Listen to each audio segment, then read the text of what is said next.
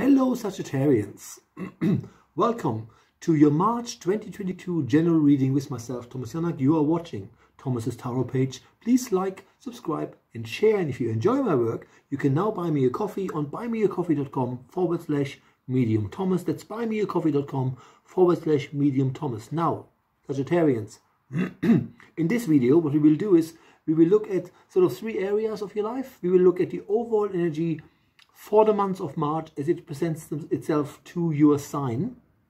So we will look at the overall energy first, then we will look at your emotional core, see what comes in with regards to healing that has to happen, what can go, or maybe love is coming in, we'll see about that.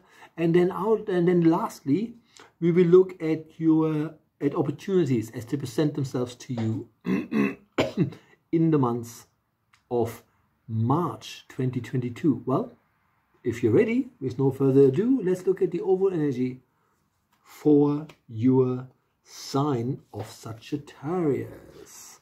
Very interesting, because you are depicted as the archer and you have the hunter of vision, and it is represented by the archer.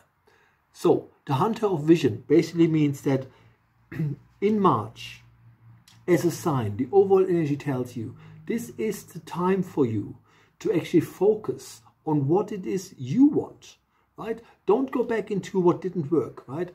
Stop that right now. Go into what would I like to get out of my life? What do I want to get out of my life? And then literally, hunter of vision, you're looking for that new beginning. You're looking for that better tomorrow. And all the universe is saying, well, find it today, right? You have the hunter of vision. So you decide where your energy goes. So maybe you should go for stuff you haven't done before, right? And trust that you will be fine, because your depiction of the archer is in fact the depiction of a centaur. And a centaur is a 7 foot tall, or was a 7 foot tall being that was half human, half horse, and the whole thing has been named by the Greek, right?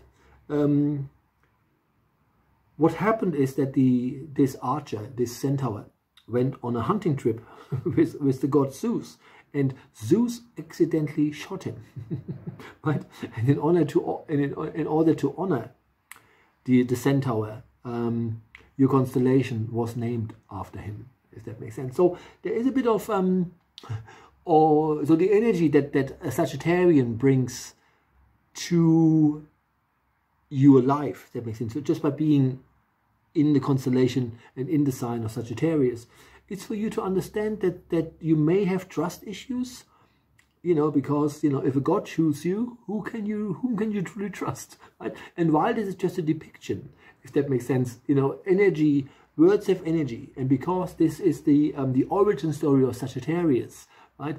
That energy sits in your sign, if that makes sense. So ultimately, what the guides are saying is disregard self-doubt, right?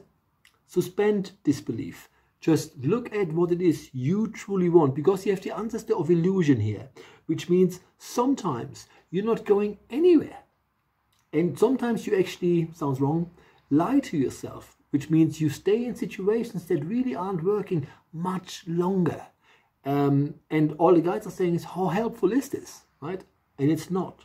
So what they're saying is, don't fall back into believing what other people tell you, sticking with jobs that really are total shit and don't really fulfill you. You do not have to do this. You have the hunter of vision as your incoming energy for the month of March of 2022. So what they're saying is, this is also going to be the month where, when you actually make changes and manifest changes, they can come to you, right? So be positive, have a high energy this month, because it is really, really important for Sagittarians. That was your overall energy, looking at your emotional core for the month of March 2022. You have the ancestor of boundaries and the dancer of frustration. With regards to your emotional core, which also means, love and how you feel in situations, you have the ancestor of boundaries.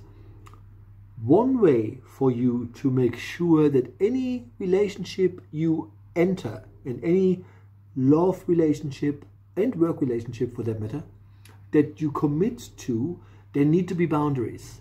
You need to know, it makes the way that, it sounds a bit weird, but it's just the way I'm getting it. You need to know what the rules of the game are, if that makes sense. So the clearer the picture is for you, the easier things get. So should you be in a relationship that is at this point in time not really working, you should have a heart-to-heart, have a really clearing conversation, so you can put these boundaries in place where you know, okay, that's what we're doing here, right? So maybe you just need a little bit more space in that relationship, right? Because you have the dancer of frustration. Should you not be in a relationship, because you have the dancer of frustration as your outgoing energy, which means that energy stays with you, it's going to be difficult to enter a relationship because a part of you is still frustrated by whatever happened to you before. So when you enter a new relationship, or even if you are in a relationship right now, make sure you look at that trolley that all of us have, right? Everybody has this baggage. Look at it and look at how much of whatever happened to me still informs how I make my choices. Has whatever happened to me in my love life made me doubt and therefore not trust anyone? Right? If that makes sense. So while they're asking you to reflect a little, because you have the dancer of frustration, dancing means pussyfooting. It means like, okay, will I do something about it or not? And all they're saying is, it's entirely up to you because you have free will. Right? The point they're making is you're not doing yourself a favor by not allowing yourself to start over and to have a clear conversation if should you be in a relationship with your current partner, because you have the uncertain boundaries, which is depicted by a bull, right? And the bull is literally saying, like, you know, my territory, my private space has to be safe. So in a relationship, you ought to feel 100% at home, right? And all they're saying is, then make it happen by talking about it. Okay, Sagittarius. Now we're going into opportunities as they present themselves to you in the months of March 2022 for your sign of Sagittarius. You are watching Thomas's Tarot page with myself, Thomas Janak. So you have the calumet, the drum, and the heavens. So in short, when it comes to opportunities, because the drum is in the middle, it's surrounded by the other two, which means it becomes the most prominent here. The drum is saying you make things happen. If someone said to you like, oh yeah, you know, stick with this for a while, you know, there should be new opportunities coming to you next month, right? We're creating new jobs, that kind of stuff. Bullshit, right? What the guides are saying is, if you want opportunities, you have to beat your own drum. Be loud about who you are.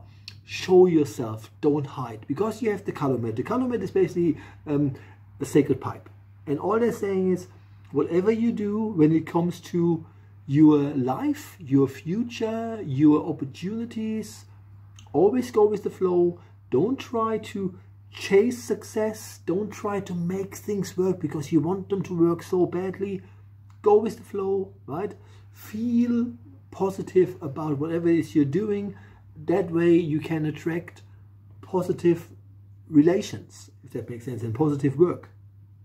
So all they're saying is don't push anything, right? Don't force yourself to get through things that don't really interest you or don't fulfill you, right? So that's why you have the drum in the middle, where they're saying is, you know, opportunities will only come to you when you're confident and when you're loud about it.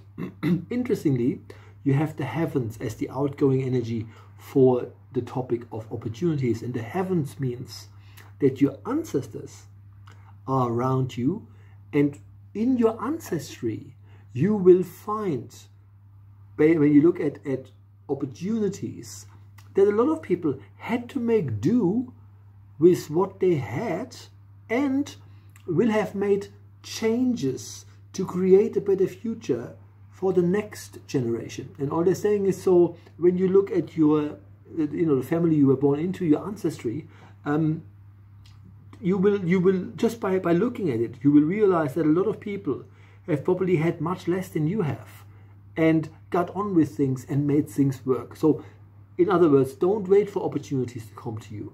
Right? Take the bull by the horn, right? Go for stuff, maybe go for stuff you haven't done before, right? But be confident about it. You never know what it leads to. Okay? That's all we got for Sagittarius. You are watching Thomas's Tarot page with myself, Thomas Janak. Please like, subscribe, and share. And if you like my work, you can buy me a coffee now on buymeacoffee.com/medium Thomas. That's buymeacoffee.com/medium Thomas. Thank you all for watching, and I see you all next month.